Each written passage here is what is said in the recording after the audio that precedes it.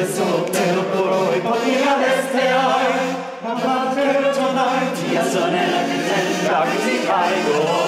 is a sound that hasn't been heard for 2,000 years.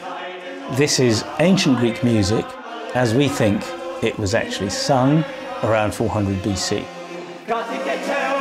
I'm an associate professor of classics at Oxford University, and for the last 5 years I've been concentrating on reconstructing the sounds of ancient Greek music. We're rehearsing in Jesus College Chapel for a concert that we're going to be putting on later in the Ashmolean Museum. The singers in the choir are scholars of ancient music, and they're going to be accompanied by replicas of original instruments that were used in ancient Greece. What we call Greek poetry is mainly words that were intended to be sung, very often with the accompaniment of instruments. So the Greek poetry of the ancient world, this was all sung to music. People think the music is lost. I don't believe it is. We have the rhythms, we have the instruments, and we have the melodies. Put that together and you have the music. Okay. And can we just say, tinumenai dikan, tinumenai ponu? Yeah. So what we know most about are the rhythms because they're inscribed in the meter. The metrical systems of ancient Greece were very precise and they were based on the language. The Greeks conventionally thought that the words of their language consisted of either long or short syllables. So we might say that a long syllable followed by two short ones would sound like da, da, da, da, da, da. So you get a rhythm such as the dactylic hexameter, da, da, da, da, da, da, da, da, da, da, da, da, da, da, da, da, da. And that is the rhythmical basis that we can use when we're reconstructing the sound of Homeric music. What we needed to do was to bring together the other elements, which were the melodic sound of ancient song. And the source material for the melodies is about 60 very precious ancient documents, which have been preserved on stone, such as the Delphic Paean by Athenaeus, which is one that we will be singing in the concert. And that has what we might call 80 or 90 bars of music, melodic notation preserved that allows us to recreate and sing that piece.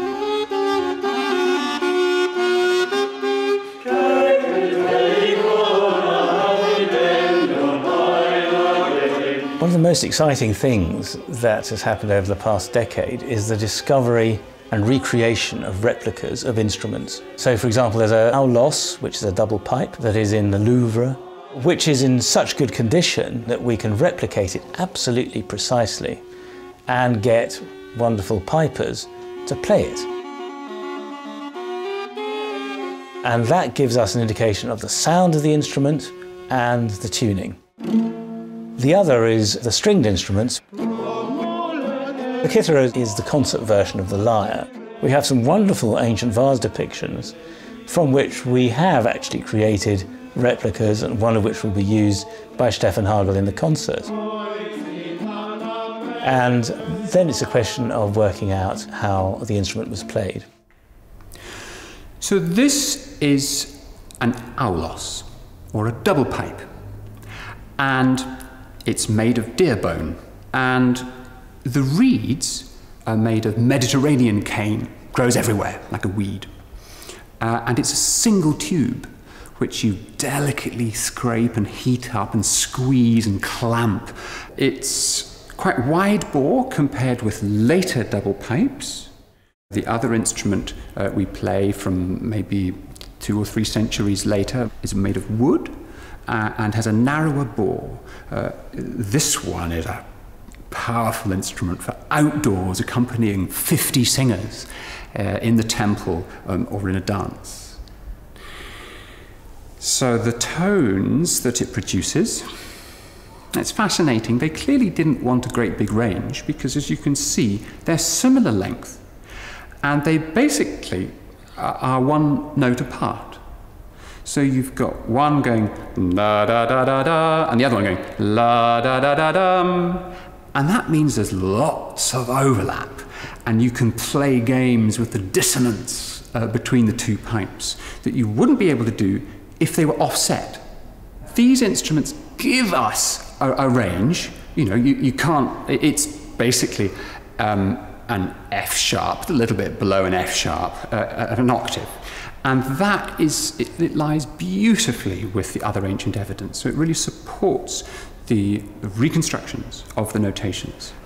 So yes, when I accompany the Orestes chorus with this, we're able to play it at the same pitch it was written. It took a long time to figure out how to do that because the two lowest notes aren't available on a single pipe. So by switching the F sharp and the G between the two pipes, I can actually play the melody.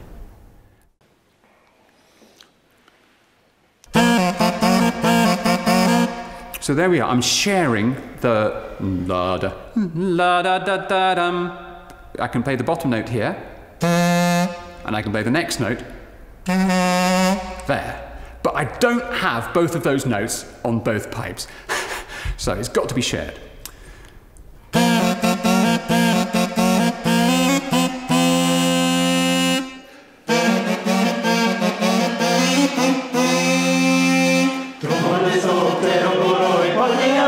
One of the most important things I tried to convey in my conducting has been to channel and express the contrasting moods and contrasting emotional implications of what they are singing, which is very exciting because tonight we have a big performance coming up in the Ishmaeli Museum where we'll have not just academic colleagues who are very knowledgeable about what we are actually singing, but also BBC Radio 3 who are going to record our performance for the early music show.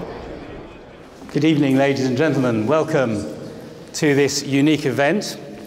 Essentially, we classicists study poetry, and all this poetry was composed with music. When Homer was composing the Iliad and the Odyssey, he composed with a four-stringed lyre. One can reconstruct four notes, which we think were probably the basis of Homeric music. This is the earliest music that we think we can reconstruct, the music of Homer from around 700 BC. And Stefan Hagel is taking the four notes that are at the basis of ancient Homeric music and improvising based on the Homeric text.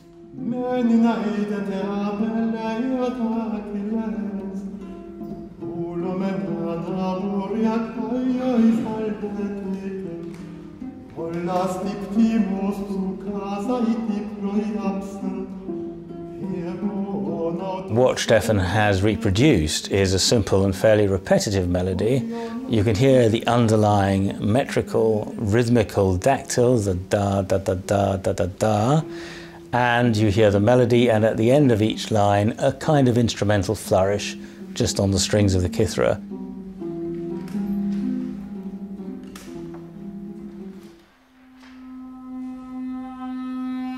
The second piper is Callum Armstrong, who is an expert on the Aulos and is going to demonstrate an improvisation on the instrument. We have some sense of the notated music that an Aulos would have played, but essentially an expert piper like Callum needs to try and produce whatever sounds he can on the instruments that we have. And so here he's improvising and showing the kind of sounds that the two pipes together can make.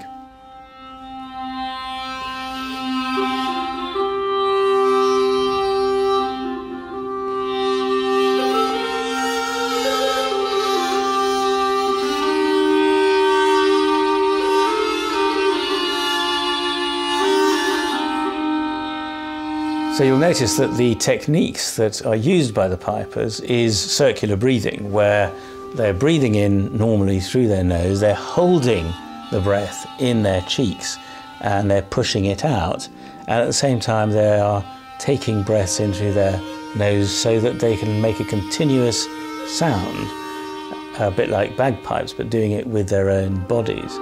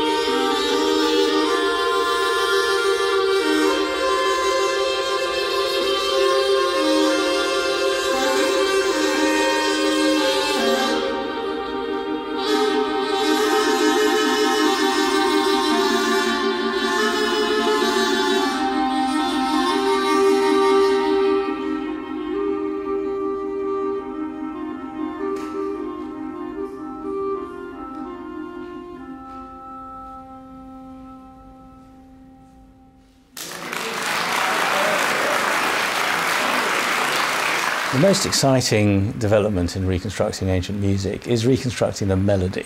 We do have documents with melodic notation that was devised around the 5th century BC, including this wonderful stone from Delphi, which has a paean, which is a hymn of praise in honour of Apollo.